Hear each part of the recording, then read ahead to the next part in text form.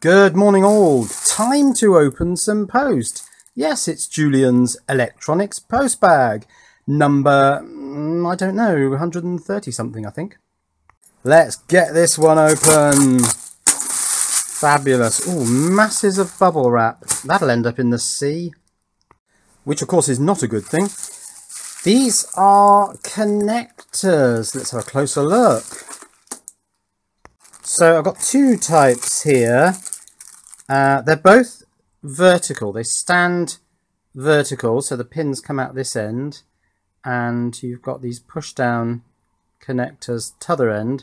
So I think the idea was that I could sit it on a board, push that down and slot some wires in. That might be quite complicated because you've got to put the wire in with one hand and push that down with the other. Tricky. And then the other ones are these. It's the same thing, but four-way. Let's have a closer look. So question one, are they breadboard compatible? Obviously the four connections need to be sitting on four separate traces. Oh, they are. Yes, they are breadboard compatible, and there's just enough space. In fact, if I put that the other way around, let's do it like that. Yeah, there's still only one row which is accessible, but yeah, that's a method of connecting wires down onto a breadboard. So I guess if it's breadboard compatible, oh, where's some Vero board? It's going to be Vero board compatible. Not a lot of space on this one, but will it fit in there? Yes, I believe it does fit in there. Unfortunately, a lot of these holes are now filled.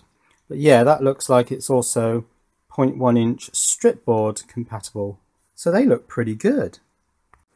Not entirely sure about the wire entry points. They don't look like they're molded very well because some look smaller or larger than others, but I think that's just plastic flashing that didn't get, well, that's leaked through the two-part mold. So yeah, that's a bit iffy. And now to see how well it grips a wire. This is quite thin wire. This might be wire wrap wire. I don't know, but I've got a reel of this which I'll use for all sorts of things. Push that down, in it goes. Oh yeah, it does seem to grip. Push it down, in it goes. It grips it well enough to pull the whole block out of my breadboard. It doesn't make breadboard contact very well. You can see that there's only probably less than 1 millimeter of movement once it starts making contact, but I think that probably would make contact with the breadboard. So this could be quite good for putting power into a breadboard design. And of course these little receptacles are ideal for sort of screwdriver use. You need quite a long bit of wire actually to get in here and get gripped. But yeah, once that's gripped, oh no, that's come out. Let's go in a bit deeper. Yeah, I've gone in really deep, but that's gone right down. Maybe I'll strip that back a bit more. So I'm going to use my Wycon wire stripper number 5 to try and strip a bit more insulation off there. Lovely. Put that into the connector. Press the lever, and oh yeah, that makes a very tight grip. As you can see, I can easily hoik that out of the board. Pretty good. Start recording. Oh yeah, here we go, look. These are 10 pieces KF141R. I assume that's the part number. I don't know. 150 volt. Not sure I fancy that. 2 amps. Yeah, probably. 2.54 millimeter pitch, so 1/10 of an inch spacing. Now this is a 2-pole. I've also bought the 4-pole. Terminal block for PCB mounting. 10 pieces for $3.90, free shipping. Mine did not come from 22 New Century, but these ones do. Righto then, next on the agenda is this. This came from the UK. Ooh. And it is a piece of paper. Yeah, you always get a VAT invoice when you buy something from the UK. Well, it's pipe clips. 20 pieces of this pipe clip. These look slightly different to ones I've bought in the past, but you can't get these solid pipe clips anymore. They're very hard to get. You tend to get the ones that have a sort of flip over and clip on cap, but I like these solid ones because this is not for any plumbing job. No, this is for my workshop. This is taking longer than I really wanted it to. Oh, that's all gone a bit astray. I think these are the pipe clips for, is it 15mm pipe or 16mm? Can't remember. Let's just cut that bit of plastic flashing off. Oh, I've cut a bit too deep. Right, I'm going to show you where these go. So these are my black melamine shelves, which are probably chipboard covered in melamine, which does tend to come off. I'll show you. Here, for example, you can see the black melamine coming adrift. But anyway, these pipe clips are used to hold all sorts of things, from mains cables. Look, there's a big plug on the end of that one. That sits neatly in there. The TS100 soldering iron. This thing actually doesn't have any sort of ridge or rim, so it's just held in there by friction. It's a little bit iffy. The TS80 soldering iron does have a little ring on the top that sits in there. There's my old Antex. I must admit, oh, that's actually a bigger pipe clip. I think that's a 22mm. I don't fancy using a mains powered soldering iron anymore. I just don't think I want mains that close to my fingers. So I like my DC soldering irons. I've got scope probes in here. I've had to put 2 in one clip because I ran out of clips. There's one of those sort of mains connectors. Now there's a hole there, so I'm going to fit this one now and see if it works as well as these older ones, which I'm sure came from B&Q or Home Base, but you can't seem to get them now. So let's just complete the screwing of this one into position, straighten it up and hang something in it. I'm not sure this is the right screw really, but anyway. So straighten that up. Yeah, let's hang something in there. So that new one actually works quite well with the TS100 soldering iron. I think, I don't want to pull it out that way, I think it's that little ridge on the back that's sitting on top of there. Oh, that's pulled the soldering bit out. Let's put that back in. But anyway, it holds stuff. And something that was lying on the floor was this other mains lead, slightly longer than the first mains lead. Look how well it fits in there. Yes, it's great for sort of wiry type things. Here they are. These are the ones I actually bought. Size 15mm, box of 20 stuck to a piece of cardboard. You can also get the 22mm, which are useful for, well, my Antex iron was in the 22mm, the bigger one. Talon snap-in open clip copper plastic pipe clips for bathroom and kitchen. £2.35, free shipping, and they came from Mooros 2012. The next envelope I shall open will be this one. This nice, not good, is it? And in here I have a thank you card and these things. Okay. And these are, oh, edge connectors with a hair stuck in there. Nice. Yeah, these are printed circuit board edge connectors designed to take a printed circuit board that has gold fingers. Oh, let's just tear that, it's thin. Actually, no, that's quite a good one. Ruined that. Yeah, so it takes a PCB with gold-plated fingers on the edge of the board, probably chamfered off as well, so that it stands a chance of going in there neatly. These don't have an orientation key, so you have to make sure that, well, either that you wire this so that it can take either orientation, or that you're careful which orientation you put it in. And I quite fancied designing a printed circuit board with gold-plated finger edge connectors, a sort of routed shape so that bit stuck out. I suppose you could have the board come down over the sides here, but no, there's not much point in that. Double-sided, chamfered off. Yeah, I fancied having a go at that. And then this would sit in another printed circuit board. So it's an edge connector that takes a daughter board in effect. Now, interestingly, the pitch between these connectors and, of course, these pins is 3.96 millimeters, which I didn't really know was a thing. But yeah, there are quite a few connectors that adhere to the 3.96 millimeter pitch. And in fact, if you go online and look up list of connector pitches, there are dozens of them, from the very tiny ones up to these quite widely spaced connectors. But these were reasonable price. They seem to be fairly ubiquitous on eBay. So I thought I'd go for this type.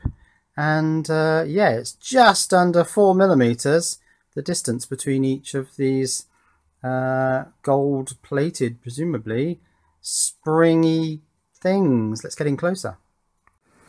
So close up, you've got double gold plated spring loaded connectors.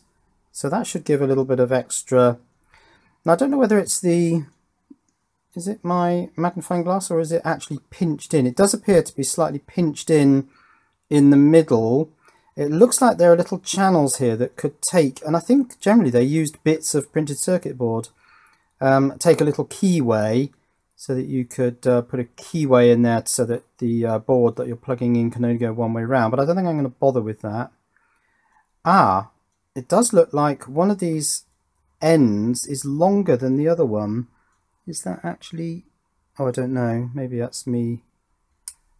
Yeah, no, I think they're the same size. I thought it was asymmetric, which would be interesting because that would act as a sort of hint as to which way round to put it in. This is an 805 12 pin.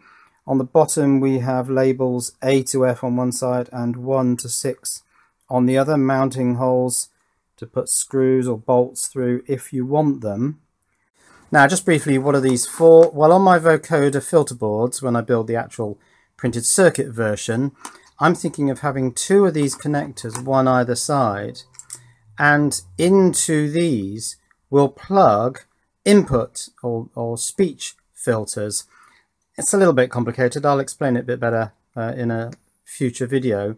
But the idea is that you can take these filters out and mix them up so that the frequency of the speech filter doesn't match the frequency of the excitation filter, the music filter. Now that should give me options like pitch transpose and also randomly shuffling the speech filters with the excitation filters. And I think, I'm not entirely sure, but I think that might give the effect of a sort of analog voice scrambling system. Interesting. I just wanted to try this with a bit of board. Now, of course, this doesn't have the fingers on, but I just wanted to make sure that 1.6 millimeter board would fit in here. So let's give that a try. Oh yes, that does fit in there rather nicely. Yeah, so I think when I make my daughter filter boards, I'll go for standard 1.6 millimeter FR4 fiberglass.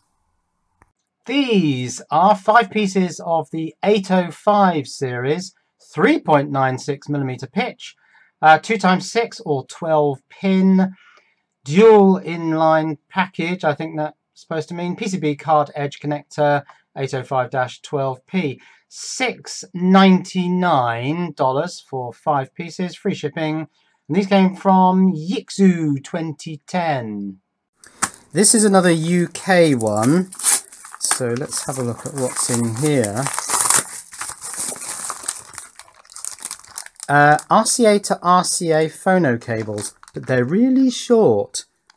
Oh, there's a little lump holding them together there. That's a shame because I wanted to peel them apart. Maybe I still can. That's interesting. Our UK seller has gone to some effort to remove the label so that we don't know where they actually came from. I mean, they came from China, but I couldn't find short RCA to RCA cables. And of course, these video audio ones are quite nice because you get 3. This sort of length. Now, the company that I bought these from, Cable Stop, they are in the UK, have lots of different lengths. So I can buy them to fit my internal interconnects in my vocoder project. But yeah, let's get this open. Yeah, let's zoom in. And you can see that there's a little block there, but I don't think it's doing anything. It's not a ferrite. I'm pretty sure it's not a ferrite. It just holds them together. but I really wanted the ability, wait for it to focus, for to separate these out. So I'm going to have a go at cutting that, and I'm going to do it right now. Oh, this is really soft. This isn't really hard plastic at all. This is PVC, I think, so it should be very easy to remove that. Got to be careful that I don't cut so deep that I go into the wire. Yeah, let's try getting that off. Yes, that's coming apart, and I've separated the cables, but is that going to come off that yellow cable? I don't know. Let's peel the yellow cable away from the other two, and that should now completely come apart. Oh yeah, it does. These come out quite easily. They're only loosely molded in there. Good, because I wanted completely separate cables, and I've got them, haven't I? So 3 entirely separate pre-molded RCA to RCA shielded. These will be not braided probably, but screened with a sort of slow twist outer screen. I don't know why I've got this thing about pre-molded cables. I just like them. I don't like making up my own cables with that inevitably sort of loose fit strain relief. Something rather nice about pre-molded cables, even though the connection in there is probably a lot worse than the connection I might make if I made my own. Oh well, it's just one of my hang-ups. This is triple 3 times RCA Phono OFC oxygen-free cable. Yeah, AV audio-visual cable. Now, these are all the sizes. 15 centimeters, that's the one I bought. Might be a bit short, might have to go for the 25. Half a meter, 1 meter, 2 meter, 3 meter, 5 meter, 7 meter, 10 meter, 15 meter, 20 meter, 25 meter. That's pretty long. So the short ones are £2.47, free shipping, and these came from Cable Stop. And so these are today's Postbag items. Now, big thanks to my sponsor, JLC PCB. I've got a lot more PCB ideas coming soon, including the gold-plated edge connector finger type things. Also, a big thanks to my patrons. If you'd like to become a Patreon patron, then you can click here. Another couple of videos up here if you want to watch more of my stuff. And if you're not subscribed to this channel, then you can click this link here. Cheerio.